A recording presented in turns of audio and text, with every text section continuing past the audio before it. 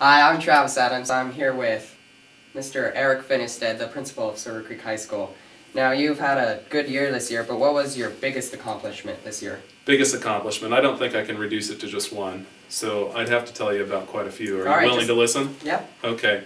Well, you know what? Within the last week, we were notified that we had 14 kids who had received AP scholar designations at the various levels.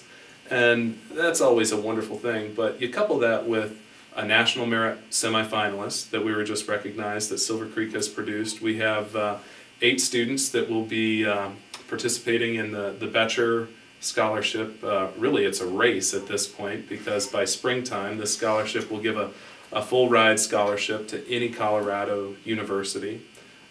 So it's a very prestigious honor, which we've had 2 students win within the last 3 years here out of the entire state. So along with, generally there's about 30 other kids statewide that receive this honor. You know, we look at just a couple of weeks ago, we had our library was recognized as the #1 library across the entire state of Colorado, and that's in all classifications. When you look at K through 12, when you look at the university level, when you look at the public library system, our library was ranked #1, and it's on account all of them. Oh, okay. All of them. Wow, I know. That's big. It's huge, and so we're pretty lucky. We have a wonderful librarian in Mr. Gerner who's constantly pushing the envelope with a lot of the technology and social networking, and well, heck, this week it's banned book week, so you never know what's going to show up other than Catcher in the Rye and some others, but. Yeah, we've just had some tremendous accomplishments, Mr. Adams. So I'm very, very proud of the work that our kids are doing, the work that our teachers are doing, and you know, this is coming off of last year when we were ranked as a top 5% school nationwide. You want to know how that happened? How? Well, you know, it's pretty interesting because we've never had that designation before. We know we're a great school, but now we're within the top 5% of public high schools nationwide, as designated by the U.S. News and World Report. And so how they come to that designation is they look at your ACT scores. And here, unlike many schools across the nation and all over Colorado, all our kids take the ACT. Our AP scores, all right? They've also taken into account our state testing scores. They've taken into account our college preparedness and how many kids are going on to college.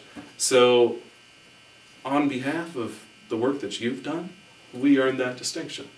That's pretty darn cool. All right. Well, you've had many accomplishments, but what are you looking forward in the future? What am I looking forward to in the future? Well, I know that we face some significant challenges, all right? And I'm going to approach that first before I say what I'm looking forward to. Because the challenge is, we've had a state reductions in education for the last 3 to 4 years, okay? It's nothing new. Everybody knows that this is happening. We've got a down economy. And so the challenge is, how do we continue to do great things, okay? How do we continue to push the envelope in education and prove that our kids are head and shoulders above those across the state and the nation that are coming out of Silver Creek and St. Vrain schools? But how do we do that when the state continues to minimize the budget or reduce the budget with what we have to work with? So that's a significant challenge, but I'll tell you what I'm looking forward to. On October 21st, our marching band is going to be featured on a television show called Making Monsters. And, you know, working with high school kids every day, I feel like I'm making monsters all the time.